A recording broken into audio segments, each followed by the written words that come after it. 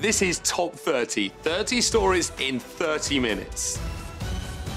At least 9 people who visited Disneyland recently developed Legionnaire's disease, causing the park to take action. 3 others who visited Anaheim but did not go to the theme park also got sick. All of the patients were between the ages of 52 and 94. Disneyland shut down 2 of its 18 cooling towers after tests showed it had increased levels of the bacteria that causes Legionnaire's disease. The disease is a severe case of pneumonia, usually contracted by breathing mist from contaminated water. There haven't been any new cases since September, but the cooling towers will stay closed until health officials verify the contamination is gone. That process normally takes a couple of weeks.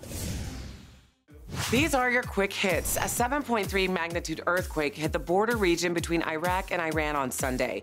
More than 4,000 people are injured and more than 350 are dead, with the death toll expected to rise.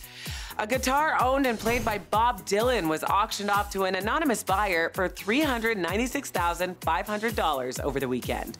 The 1963 Martin D28 acoustic guitar was sold by Dylan's guitar repairman, who originally bought it from the famed singer-songwriter in 1977 for $500. And finally, a team of nurses and grieving relatives conspired to sneak a dying man's dog into the hospital so he could say goodbye. David King's granddaughter put out this tweet of the dog in a purse just one day before her grandfather passed away. Sometimes rules were made to be broken. Alabama Republican Roy Moore says he is suing the Washington Post. At events this past weekend, Moore called the paper's reports that he had sexual contact with a minor in 1979 fake news. He also said the Democratic Party, as well as establishment Republicans and the news media, were conspiring to keep him out of office. The Post quoted 4 women by name.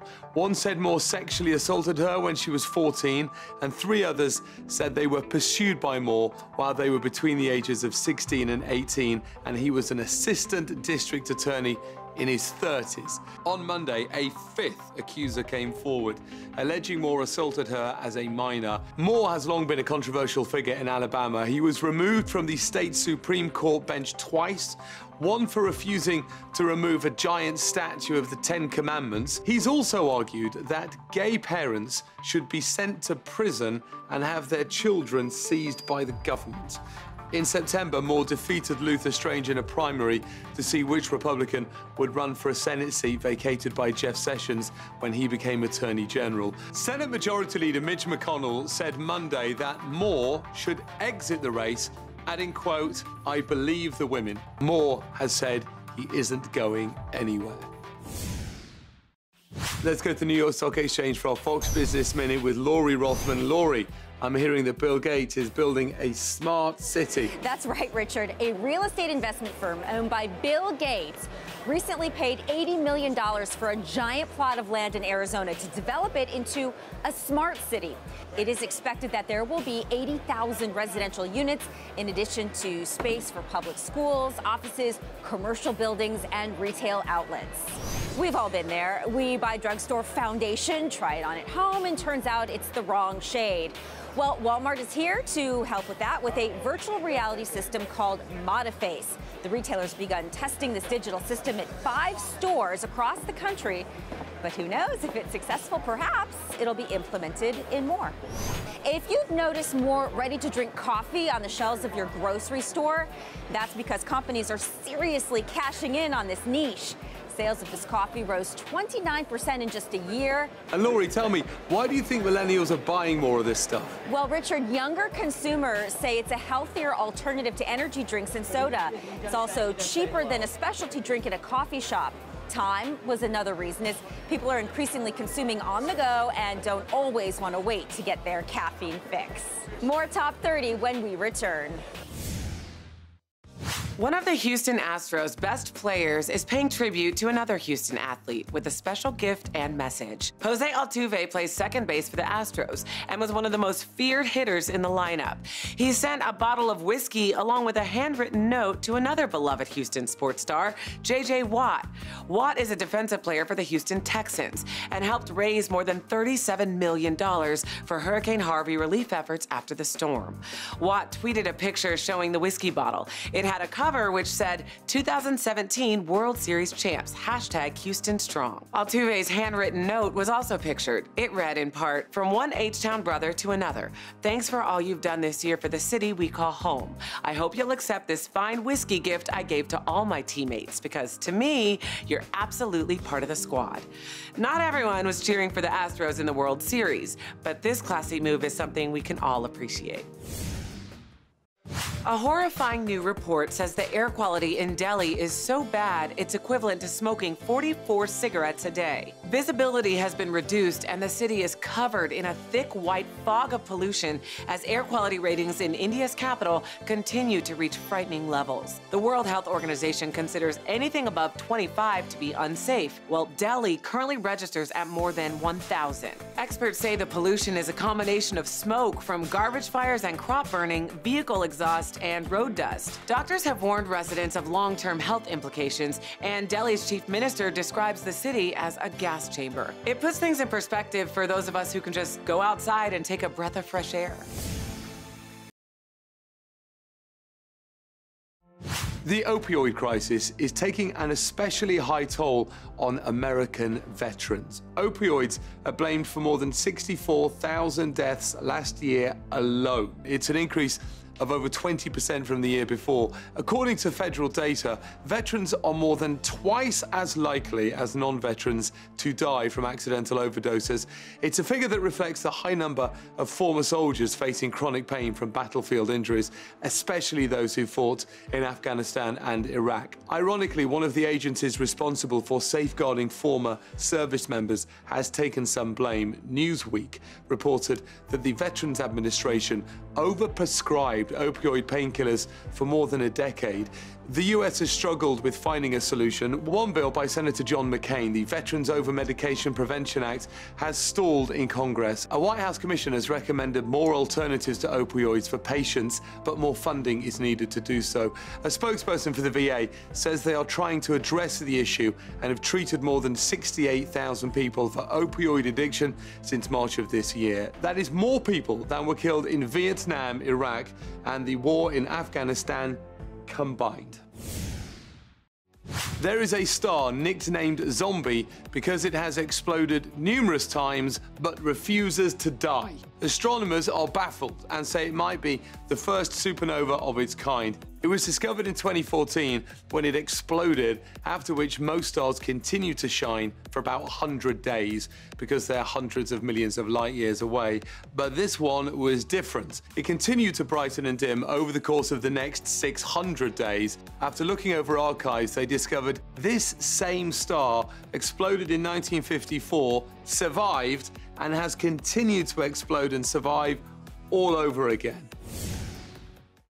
We're getting a rare behind-the-scenes look at President Obama's time in office through images capturing some of his most tense, emotional, and memorable moments.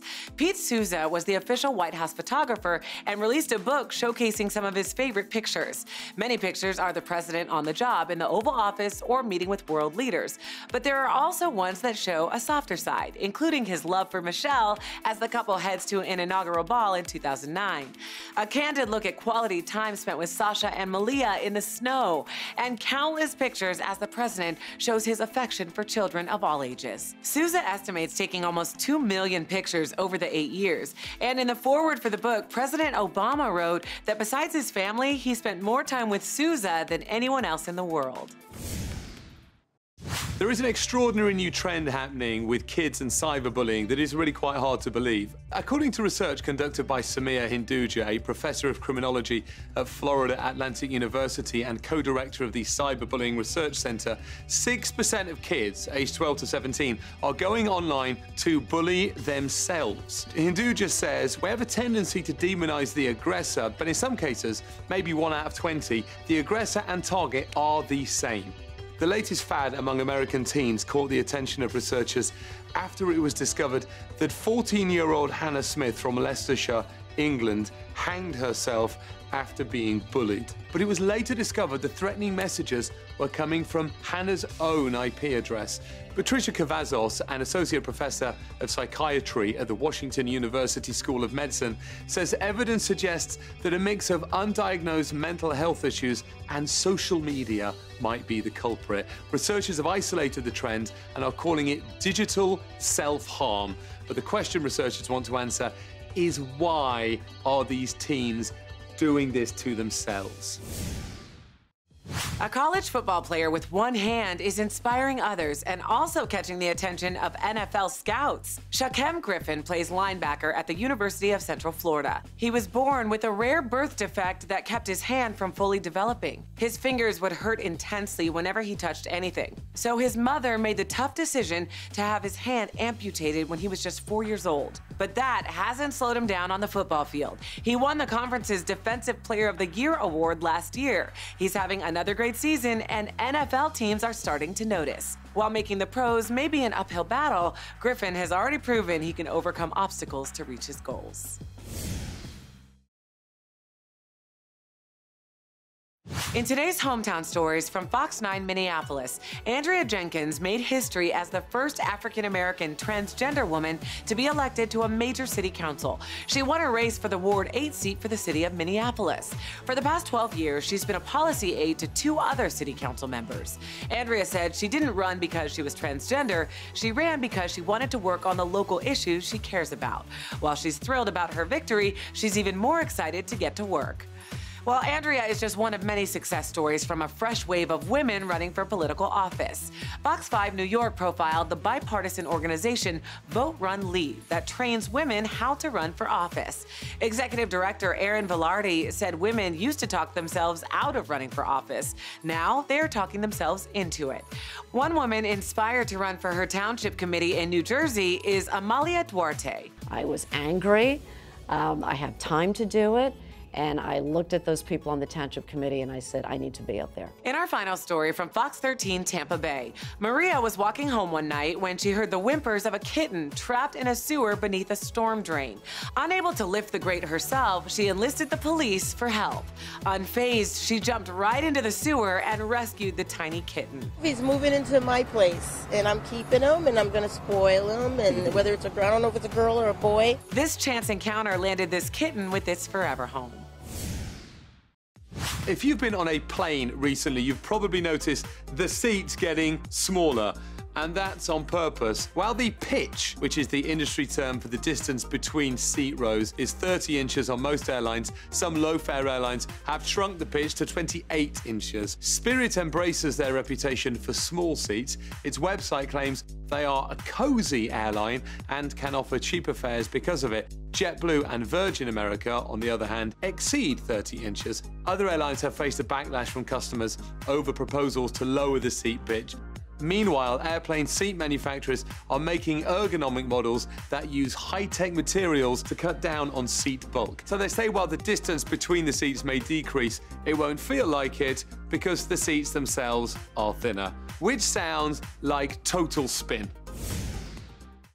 Last month, Mike Edgett tweeted his discovery. The only people KFC followed were 5 Spice Girls and 6 people named Herb, the same as their famous 11 herbs and spices recipe. According to Fox News, Edgett's tweet pointing out the chain's sense of humor has earned over 715,000 likes. And it's safe to say KFC likes him too, as Edgett's latest viral post is a beautiful painting in his likeness sent from the fast food chain themselves. The artwork is set in a majestic mountain landscape with Edgett piggybacking on Colonel Sanders while holding a chicken drumstick.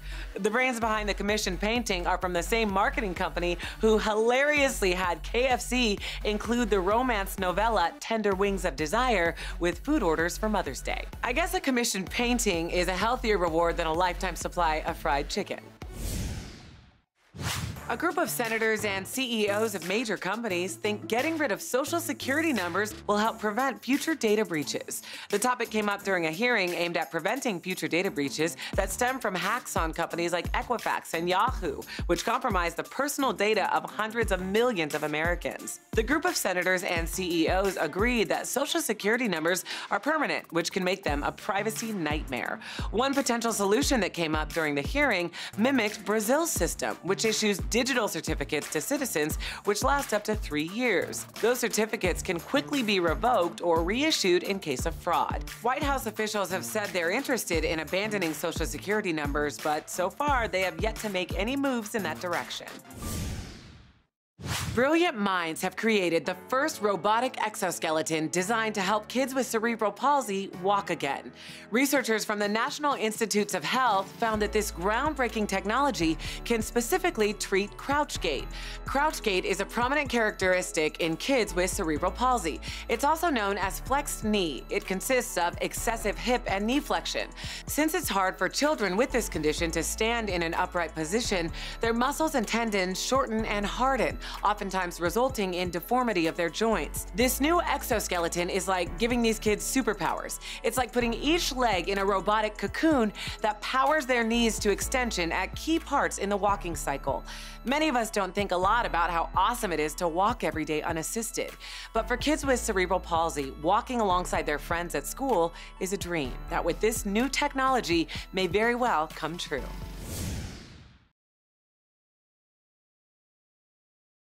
New technology being developed for the human brain could destroy your privacy. Over a dozen companies are currently working on brain-computer interfaces. Tesla founder Elon Musk has a startup called Neuralink that wants to build one that would allow humans to communicate with computers at the speed of thought. Other researchers have successfully tested brain implants in the treatment of diseases like epilepsy and Parkinson's, where they can be used to correct misfiring brain signals. Now a group of 27 neuroscientists and ethicists known as the Morningside Group warn these devices create a new risk of being hacked. They say the technology could allow people's thoughts, decisions, and emotions to be exploited by hackers or corporations and manipulated against their will. People wanting to sell you things, manipulating your thoughts, decisions, and emotions against your will. Imagine that. When corrections officer John Hassan saw the way therapy dogs helped people with PTSD, he knew bringing one into Woodland Correctional Center would change prisoners' lives. But he didn't know it would also help taxpayers. But first, he needed to get Warden Jody D'Angelo on board. She admits she was skeptical, but soon had a change of heart. According to the Fox affiliate in Detroit, when Hassan was given the green light, he worked with Stiggy's Dogs, a group that rescues and trains therapy dogs, including Sadie, the therapy dog prisoners would come to love, trust, and rely on. The prison's physician, Dr. Terry White, said since Sadie started making rounds, hospital visits have dropped dramatically, saving taxpayers hundreds of thousands of dollars. But Sadie's much more than that to the prisoners. Schizophrenic inmate Carl Fields says Sadie changed his life. Basically, she gave me something to look forward to. See, everyone needs a best friend. You will need to find another cliche to describe two things that don't mix, because scientists have a new way to combine oil and water. Researchers at MIT mixed oil with a soap-like substance called surfactant. It can bond to both liquids. The oil was then placed in a humid chamber and cooled. This formed drops of condensation, which then spread throughout the oil. Unlike a bottle of oil and vinegar salad dressing that has to be shaken after just a few minutes, the team said this mixture can remain stable for months on end. It's also less expensive than other methods currently available. The reasons have to do with the size of the water droplets. Water is denser than oil, but using this process, the droplets are so small they're hard to see under a microscope. At that size, they aren't pulled to the bottom of the chamber by gravity. Researchers say it could extend the shelf life of expensive prescription drugs that contain unstable mixtures. You'll now have to amend that cliche to they go together like oil and water, unless the oil and water in question have been mixed with soap-like substance, surfactant. Former Facebook president Sean Parker is speaking out against the social media giant, claiming it puts children's mental health at risk. Parker says the company's founders, including current CEO Mark Zuckerberg, intentionally built Facebook to consume as much human attention as possible. He went on to say that the social media app exploits a vulnerability in human psychology and criticized its effects on children. God only knows what it's doing to our children's brains. It literally changes your relationship with society, with each other. After stepping down as Facebook's president in 2005 as an early stockholder, Parker continued to make billions of dollars off the company. He's got a point, but the billions of dollars he continues to make off the exact thing he's condemning make it a little harder to take. That's it for today's Top 30. Here are some stories coming up that you need to know. A new survey says cord cutting is on the rise. We'll tell you which streaming services came out on top. This island is sinking, and the waters around it are rising. We'll tell you about a community of Americans in danger. And you'll hear why this bride's vows had everyone at her wedding crying tears of joy. These stories and more are coming up on the next Top 30.